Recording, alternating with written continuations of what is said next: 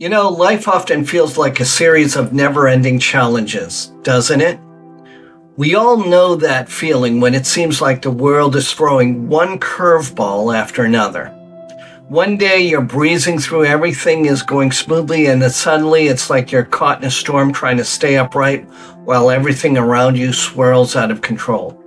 Whether it's juggling work, family, or just keeping up with the demands of everyday life, we all face moments that test our limits. It's like we're trying to keep a dozen plates spinning in the air while someone keeps adding more plates. You think you have everything balanced, and then whoops, another plate wobbles, threatening to crash.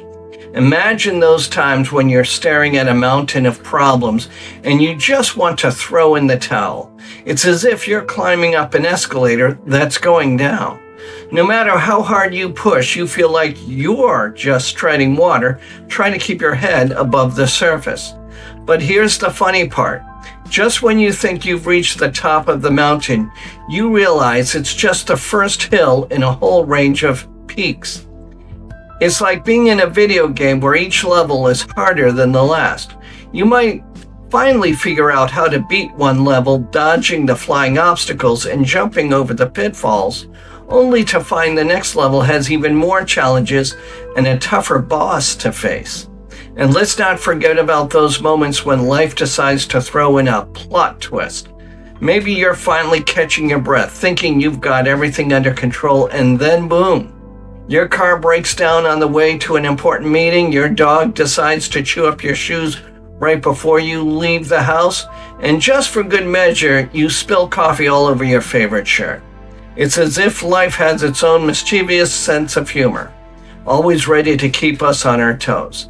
But despite all the ups and downs, there's something almost divine about how we manage to keep going. We might stumble, we might fall, but somehow we always find a way to pick ourselves back up. It's like we're all walking on a tightrope, balancing a dozen plates, but we refuse to let them crash. Take that time when you were completely overwhelmed at work with deadlines looming and a to-do list a mile long. Somehow you found the strength to keep going, pushing through the stress, and finding a way to get everything done. In the end, life is a wild, unpredictable ride, full of twists, turns, and a few loop-de-loops. One minute you're coasting along, enjoying the view, and the next you're holding on for dear life as the roller coaster takes a sharp drop. And while it might sometimes feel like we're stuck in a never-ending cycle of challenges, we can find comfort in knowing we're not alone on this roller coaster. After all, it's the bumps along the way that make the journey interesting. If everything were smooth and easy, we'd miss out on the thrill of overcoming obstacles and the satisfaction of reaching the other side. So while life may feel like a never-ending series of challenges, remember that each one is a chance to grow, to learn, and to prove just how resilient you can be. Jesus' prayer in the Garden of Gethsemane shows us how human he was and the deep spiritual struggle he faced as he got closer to the cross. This passage gives us a strong look at what Jesus was feeling in his darkest moment, showing both his weakness and his strong commitment to God's plan. In this scene, we see Jesus at his most vulnerable. He steps away from his disciples to pray alone, kneeling down in humility. His prayer, found in Luke chapter 22, verse 42, reveals how troubled he was as he thought about the suffering ahead. And he says, "Father, if you are willing, take this cup from me, yet not my will, but yours be done." This request shows that Jesus, in his human form, felt fear and dread about what was going to happen. He wasn't immune to human emotions or the natural desire to avoid pain, showing us that even the Son of God struggled between his human desires and God's plan. The level of Jesus' struggle is shown even more in Luke's account, where it says, "And being in agony, he prayed more earnestly, and his sweat became like drops of blood falling down to the ground," in Luke chapter 22, verse 44. This strong description highlights the huge physical and emotional stress Jesus was under. Some think this could have been a real condition called Hematidrosis, where blood mixes with sweat during extreme stress. Hematidrosis is an extremely rare condition in which a person sweats blood. Whether it really happened or it was just a way of speaking, this image shows how intense Jesus' anguish was as he thought about the suffering to come. During his deep sorrow, Jesus received help from heaven. As Luke 22:43 says, then an angel appeared to him from heaven, strengthening him. This shows how tough Jesus' struggle was and how God was faithful in giving him strength. It reminds us that even in our darkest times, God gives us the power we need to get through and follow his plans. The angel's presence shows that while Jesus faced this trial alone in a human sense, he was never really truly abandoned by his Father. Even though Jesus really wanted to avoid the suffering ahead, he chose to follow God's will, showing the greatest act of obedience. This choice is the high point of the passage and the core of Jesus' mission.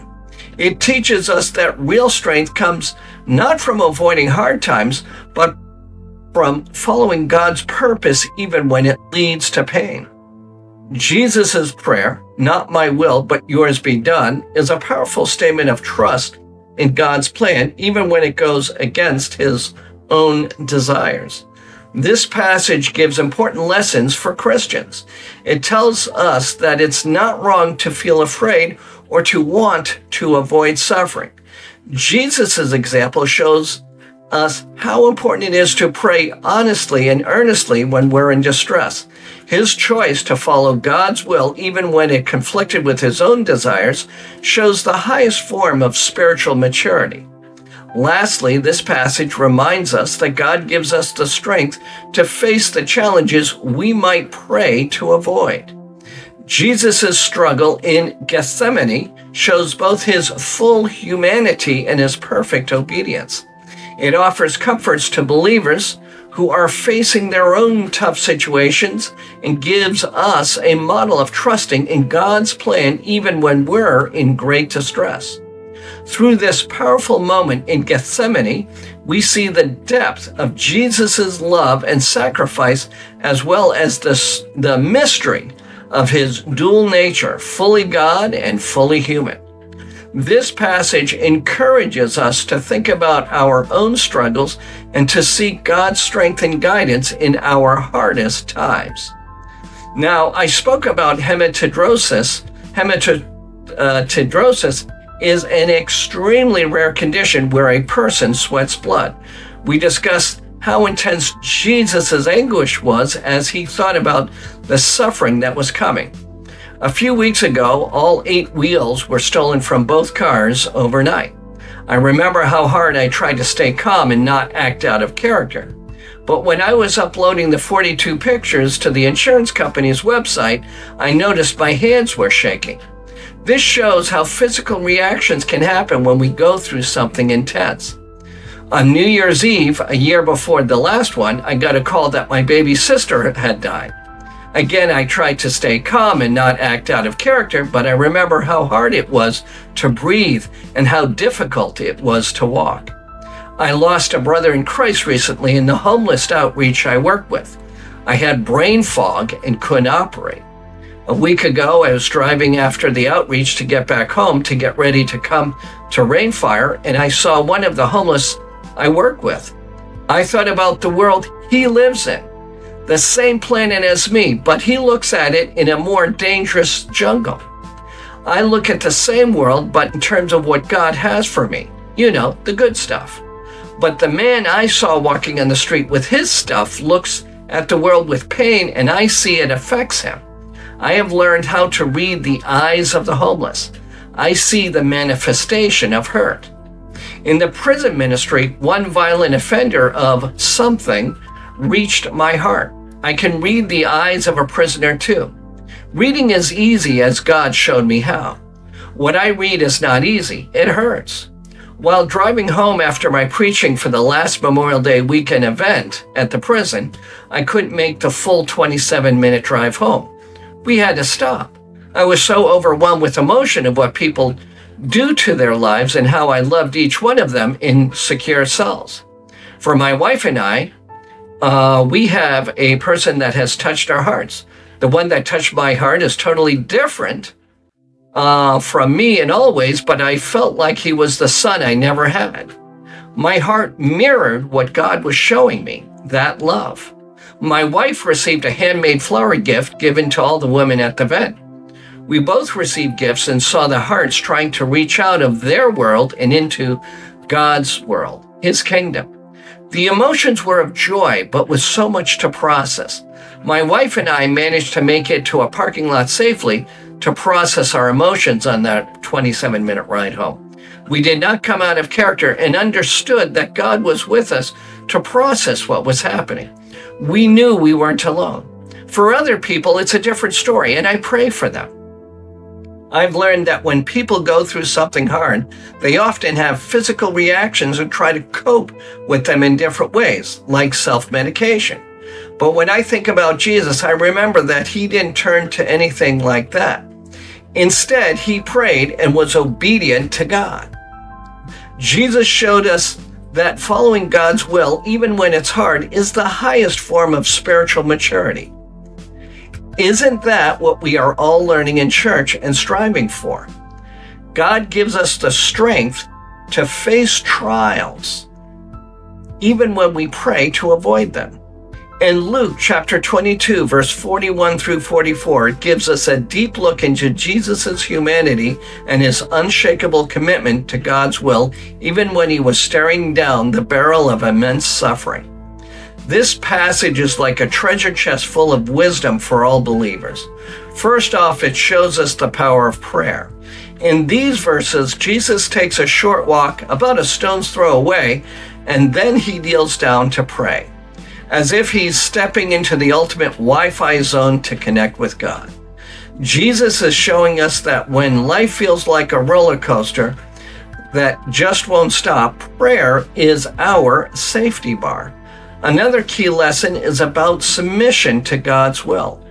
Even though Jesus was in deep emotional pain, he prayed, asking God to take away his suffering, but he also added, "Not my will, but yours be done."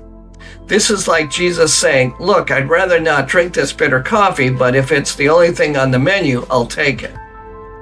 It shows that while he wrestled with what was coming, he was all in for God's plan. The passage also reminds us of the reality of spiritual warfare. Earlier in Luke, Jesus warns that Satan is out there trying to shake his followers like a snow globe. This gives us a sense of just how serious the situation was, with spiritual forces lining up like it was the Super Bowl of good versus evil. We also see the strengthening power of God. In verse 43, an angel shows up like a personal trainer from heaven and gives Jesus the strength he needs. It's like getting that second wind right when you think you're about to drop the ball. Lastly, the intensity of Jesus' suffering is crystal clear. The description of his sweat falling like drops of blood is a vivid reminder of just how much he was going through. It's as if his body was showing the receipt for the price of our redemption, and it wasn't cheap. These verses in Luke offer a powerful and moving picture of Jesus' final moments before his arrest, serving up timeless lessons on prayer, obedience, and the tough, gritty nature of spiritual struggle. In Luke chapter 22, verse 41 through 44, teaches us many important lessons about Jesus and prayer. First, Jesus showed the importance of solitude in prayer. He withdrew about a stone's throw from his disciples. This distance gave him the privacy he needed to connect deeply with God. Next, Jesus knelt to pray, which showed his humility before God. By kneeling, he demonstrated respect and submission. In his prayer, Jesus addressed God as Father, showing a close and intimate relationship. He was honest with his desires, asking for the cup of suffering to be removed if possible. Yet Jesus submitted his will to God, saying, "Not what I want, what do you want?" This passage also shows that Jesus received strength from God. An angel came to support him during his prayer. Even in his deep distress, Jesus prayed with great intensity. His sweat became like drops of blood, showing the depth of his anguish. Prayer, as shown by Jesus, can be a spiritual battle. It requires fervent effort. Jesus modeled persistence by praying all the harder as his distress increased. Even though Jesus is the Son of God, he relied on prayer in times of extreme difficulty. This passage provides a powerful example of submitting to God's will through earnest prayer, even when facing immense suffering. It reveals both Jesus' humanity in his anguish and his divinity in his perfect obedience. We can apply the lessons from Luke chapter 22, verse 41 through 44 in our daily lives in several meaningful ways. First, we can seek solitude for prayer, just as Jesus did.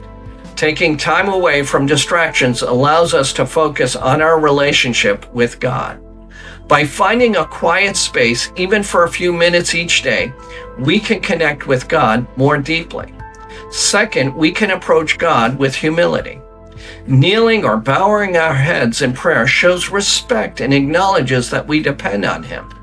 Humility in prayer helps us recognize our need for God's guidance and support. Third, we should be honest with God about our feelings and desires. Jesus openly expressed his desire for the cup of suffering to be removed. We too can share our struggles and fears and hopes with God, knowing that He listens and cares. However, like Jesus, we should also submit our will to God's will. This means trusting that God's plan is better than our own, even when we don't understand it. We can pray for His guidance and strength to accept His will, especially in difficult situations. And fourth, we can rely on God's strength in times of distress. Just as an angel strengthened Jesus, we can ask God to give us the strength to face challenges. This might involve asking for patience, courage, or peace when we're going through tough times. Finally, we can be persistent in our prayers. Even when we're struggling, we should continue to pray with faith and determination. Prayer isn't always easy, and it might feel like a battle, but persistence helps us grow closer to God. By applying these lessons from Jesus' example, we can deepen our prayer life and strengthen our relationship with God, trusting Him in every aspect of our lives. There are several challenges we must overcome to apply the lessons from Luke chapter 22, verse 41 through 44 in our daily lives. First, finding time in solitude for prayer can be difficult. Our busy lives are filled with distractions, making it hard to carve out quiet moments for connecting with God. We need to be intentional about setting aside time for prayer, even if it means waking up earlier or taking a break during the day. Second, approaching God with humility requires overcoming our pride.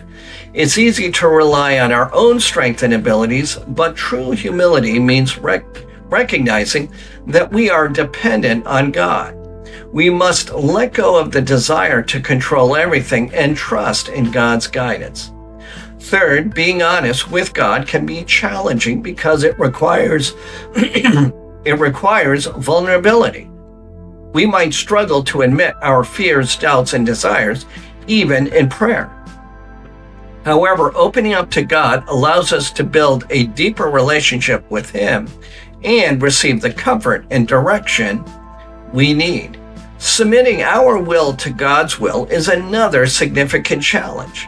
It's natural to want things to go our way, but faith involves trusting that God's plan is best, even when it's not what we expected. We need to overcome the fear of the unknown and surrender our desires to God's greater purpose. Another challenge is relying on God's strength instead of our own.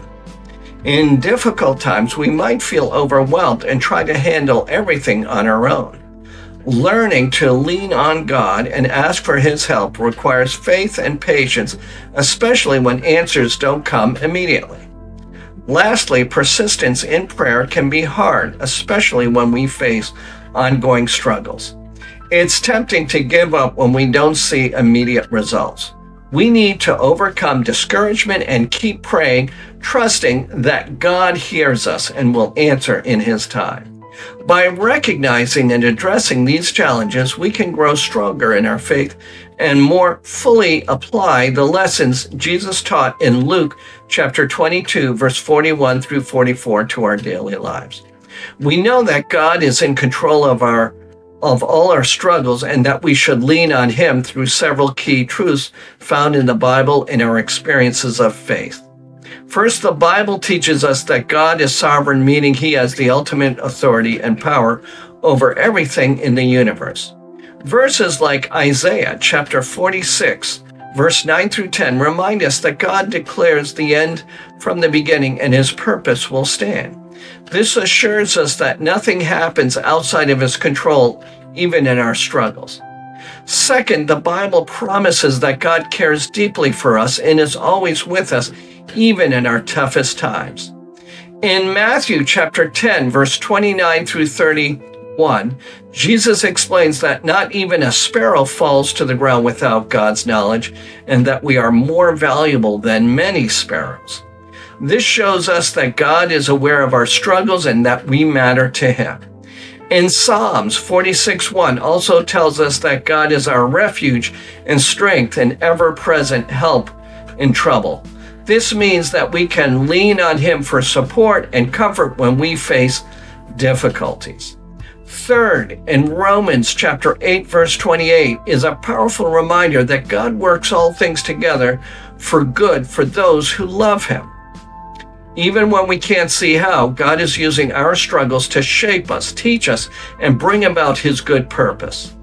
This doesn't mean that everything that happens is good, but that God can bring good out of every situation. Our personal experience of faith also helps us trust in God's control.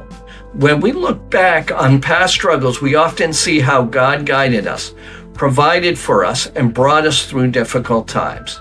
These experiences build in our confidence that He is in control and that we can rely on Him in the future.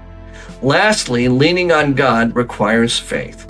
In Hebrews chapter 11, verse 1, defines faith as confidence in what we hope for and assurance about what we do not see. Even when we don't understand our struggles or see a clear path forward, faith helps us trust that God is in control and that He is working for our good.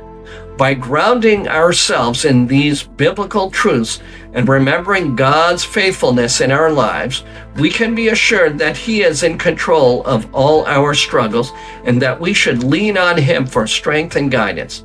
No more to be said. It's all about God. This series will continue at Rainfire, and that's a wrap. Amen, amen, amen.